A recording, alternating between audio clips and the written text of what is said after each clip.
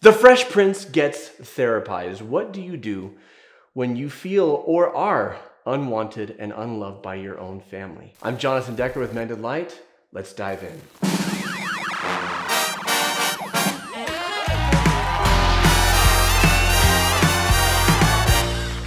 Now, for those of you who aren't as old as I am and weren't around, The Fresh Prince was a sitcom in the 90s starring Will Smith. It's iconic, and today we're gonna break down the most iconic scene in the series. No, I'm not talking about the Carlton. No, I'm talking about the episode where Will's dad comes back. So the show, as explained in the opening credits, a teenager from Philadelphia moves in with his cousins, his aunt and uncle in Bellaire. He's from the streets, they're upper crust, upper class, and there's a lot of tension and conflict, and most of it humorous between Will and his Uncle Phil. Good night.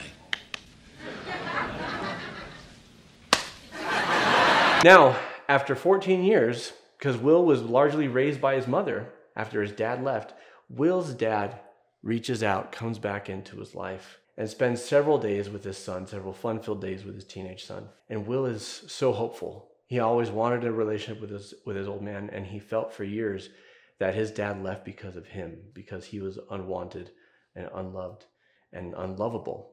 And so connecting with his dad is, for Will, it's healing.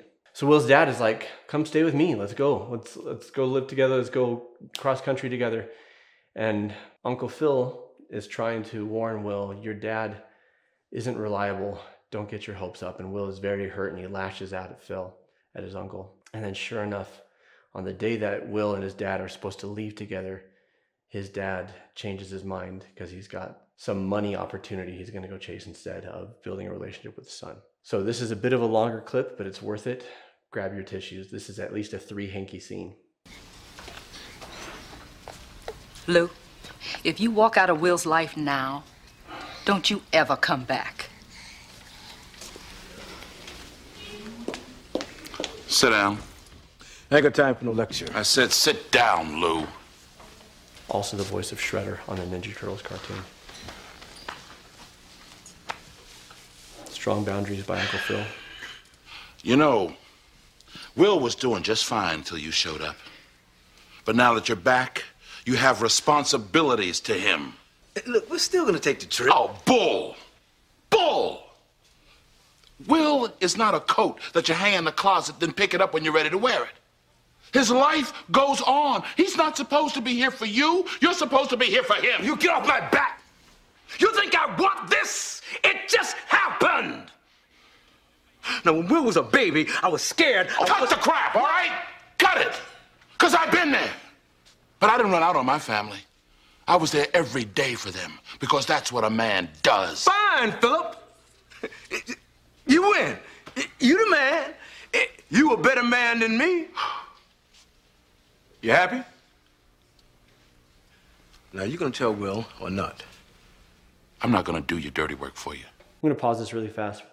When he says Will is not a coat that you can just pick up and put on and then hang it up whenever you're done with it, you know, that he's not supposed to be here for you, you're supposed to be here for him. Maybe some of you watching today feel like your parents see you as you're supposed to be there for them, or it's a relationship of convenience, or maybe it's not a parent. Maybe it's a person you're dating. Maybe it's someone you're married to. Maybe it's a friend or a family member, and it hurts. Let's keep watching. Fine. I'll call him from the road. Yeah, then why don't you do that? Yeah, I'll do that. Daddy-o! What's up?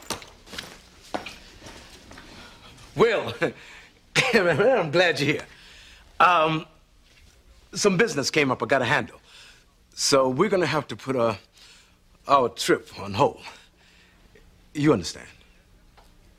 Yeah, that's cool. That's cool. Just for a couple of weeks. I understand. Yeah. He knows his dad's not coming back. Maybe a little longer. Yeah, whatever. Look, I'll call you next week and we'll iron out the details. Okay? Yeah. He knows. It was great seeing you, son. You too, Lou. Not calling him dad no more.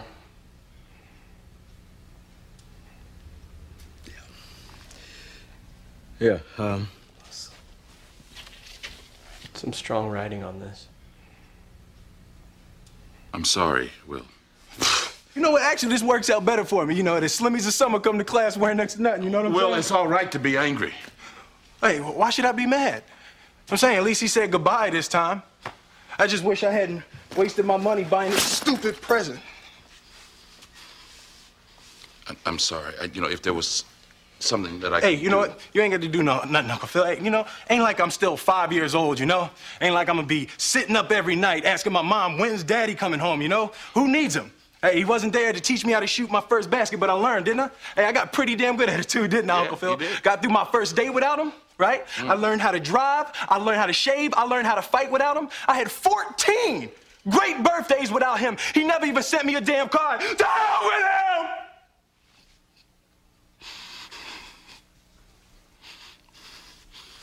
I ain't need him then and I don't need him now.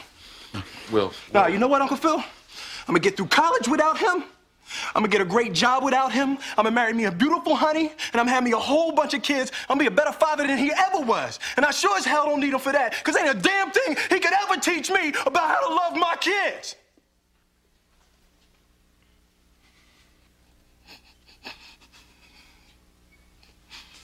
How come he don't want me, man?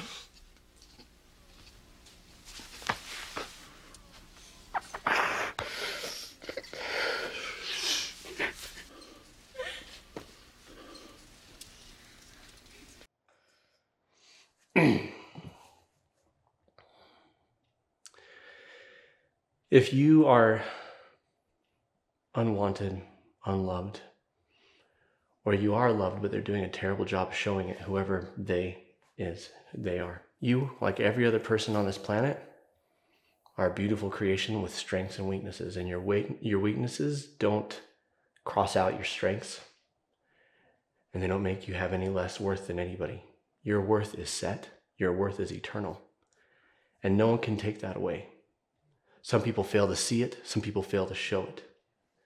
What I love about this and how they hug at the end is recognizing that sometimes family is the family that you choose, it's the family that you find, it's the family that you create, it's your community. You don't need to change or be different to be accepted. Now, I'm not saying there's a difference between changing to be accepted and growing to be a better person and to better, serve and connect and love with other people and to love yourself more, but you don't need to change to be accepted. It's about looking for the people who see you, appreciate you, respect you, and want you. That's your family. And if it's not your blood family, I'm truly sorry, but you can still find it and you can still create it. In my opinion, the best way to start, if you're lonely, if you're sad, if you're hurting, is to look for other people who are lonely, sad, and hurting and introduce yourself or show concern or interest in their lives. Look for solutions with them if you can find them, and if not, just be there for them. My parents were great to me. I didn't have this problem. My older brother, with whom I'm very close now that we're grown men and mature, but when we were kids, he was bullied. He was awful. I was bullied horrifically all through elementary school, through most of middle school. I tried on a lot of different groups trying to see where I fit in, and I acted like those groups just because I wanted to belong somewhere. Then I realized, you know what? I'm sad, I'm lonely, and I see these kids who are sad and lonely sitting at lunch, and I started to just talk to them, started to make friends with them, we started to form this group. This group snowballed from a handful of people at the beginning of high school to 250 people. We had a huge group at the end of high school, big group of kids, because people wanted to stop pretending. We were very much come as you are. And, a lot of people helped me to create that. I loved high school because I had a lot of close relationships, and I had a lot of close relationships because I created a community and a family. And not just, I don't want to say we created a community and a family. Uncle Phil becomes Will's, they're blood family, but basically becomes Will's father, his father figure. If you don't have the home that you want, the family that you want, if you don't have the love that you want, don't give up. So this has been Fresh Prince Gets Therapized. I'm Jonathan Decker with Mended Light. If you enjoyed this, I want to invite you to check out Jim and Pam from The Office Get Therapized. It's another real tearjerker. Actually, I bawled in that video. Got very vulnerable on camera, so enjoy that. If you like what we're doing here at Mended Light, please like, subscribe, click the bell, share with your friends, and please shine your light to the world because we need it, and so does everybody else. I'm Jonathan Decker. I'll see you next time. Here comes Jim and Pam. Pam and Jim. Pam Beasley and Jim. PB and J. Oh, what a waste. What a waste.